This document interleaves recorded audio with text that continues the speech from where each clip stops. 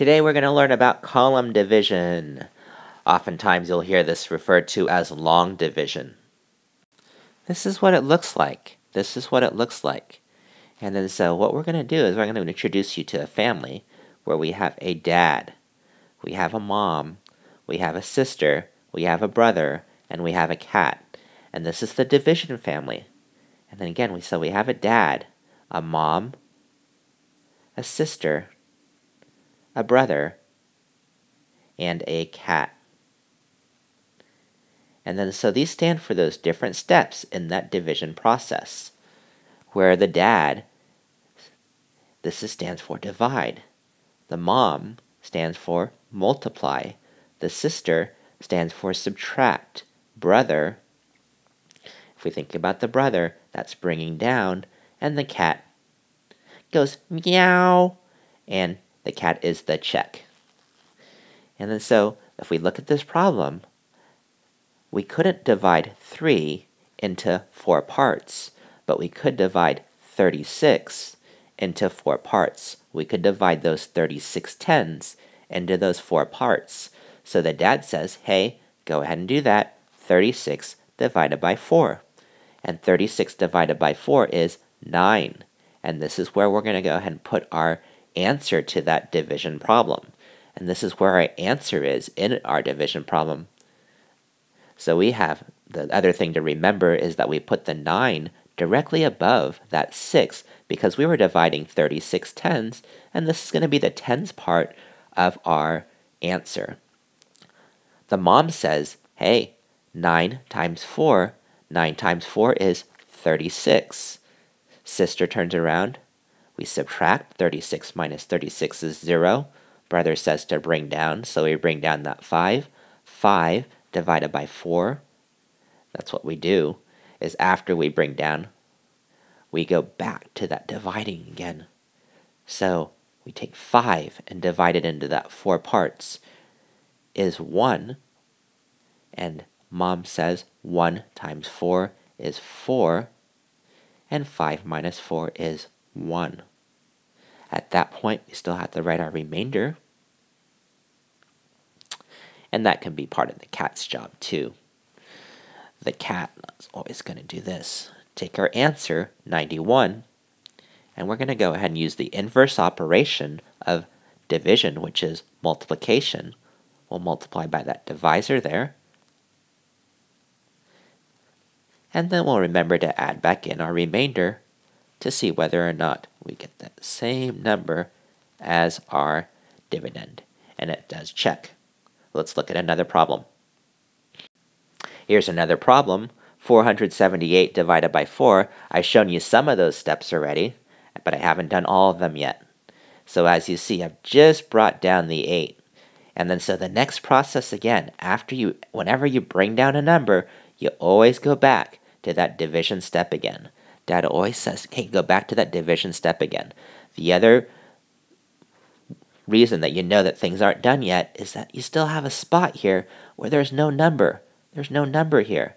And then so you're all, oh, this doesn't look complete yet. 478 divided by 4 can't be 11 tens in this case. There's still another step to do, and there's still some more steps to do. And then so we have 38 divided by 4. 4 is what we're dividing by. 4 is our divisor. 38 divided by 4 is 9. 9 is the closest multiplication fact that we can think of as well, because 9 times 4 is 36. Then we subtract in that process. So 38 minus 36 is 2. Are there any more numbers to bring down, says brother. No. Cat says, okay, put the remainder up here. Remainder is 2. So our answer is 470. Our answer to 478 divided by 4 is 119 with the remainder of 2. And then the cat says to check your answer. So you write your answer there, 119. We multiply by the divisor, 119 times 4. We do that work right there. And then we remember to add back in that remainder. And then so we have checked our work. We used our division family to help us with this division, column division or long division. All right, take a moment to write down this here for yourself. Divide, multiply, subtract, bring down, and check. Go ahead and write this problem down on your paper. And then I'm going to walk you step by step. First thing that we're going to do is we're going to go ahead and start with this hundreds place here, where we take 5 hundreds divided into 5 parts, and that's why we get 1 here. 1 times 5, that's multiplication, is 5, and 5 minus 5 is 0. Do that step.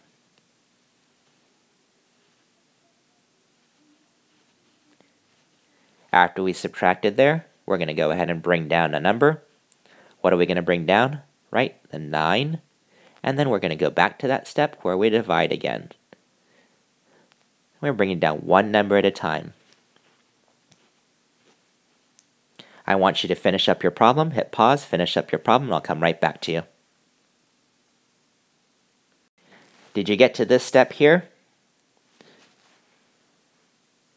Did you remember to bring down the 7 all the way next to the 4?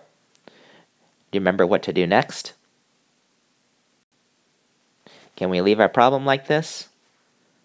Hope you finished your work, where you had 47 minus 45 equaling 2. And 2 is our remainder. Did you check your problem?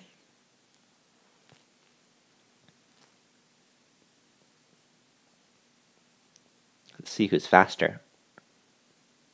If you did it already, then you're faster for sure. Or if you slow down the video, I guess you could also win.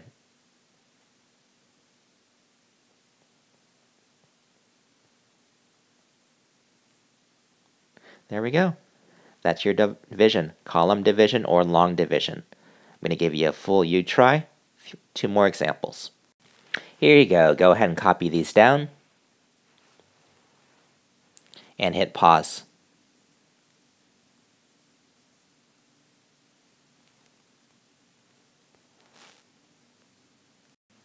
Here we go. We'll start with this first problem. 867 divided by 6. Got 1 right there. 1 times 6 being 6. 8 minus 6 being 2. And bring down the 6. 26 divided by 6. See, that's 4, because 4 times 6 is 24. 26 minus 24 is 2. Look at your problem so far to make sure that you have done those steps correctly. At that point, we bring down the 7, and we go back to that division step where we have 27 divided by 6, which is 4 again, because 4 times 6 is 24, and 27 minus 24 is 3. Did you remember to write the remainder there? Did you remember to check your work? Cat would be upset if you didn't check your work.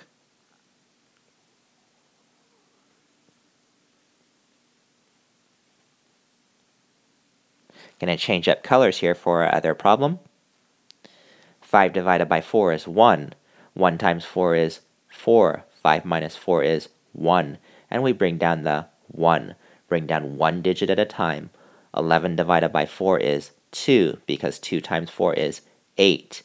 11 minus 8 is 3. Bring down the 2. 32 divided by 4 is 8. 8 times 4 is 32. And 32 minus 32 is 0. Do we write remainder 0 here? Nope. So read the whole problem. 512 divided by 4 is 128. And that's long division or column division. Test time! Our division family stands for what? D stands for? Right, Dad. M stands for? Mom. S stands for? Sister. B stands for?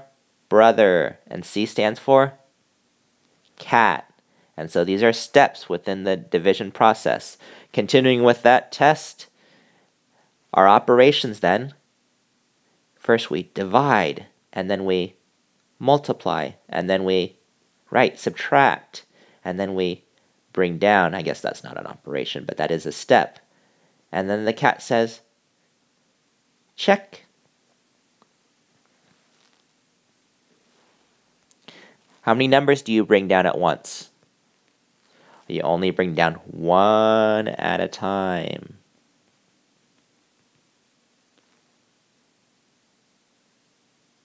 What's the step that comes after dividing? Right, you multiply. When does the cat get to do its work? Well, pretty much all along the way, I suppose. But the cat really does a lot of that work by putting up that remainder when there's nothing else to bring down. If I had this problem right here, 328 divided by 5 equaling 65, remainder 3, what would the cat do to check this problem? What would the cat do to check this problem? Right, the cat would take 65 and multiply it by what? Would multiply it by what? Right, 5. And then they would make sure to do that correctly. And what would we do with that remainder? Right, add it in. Hope you passed the test.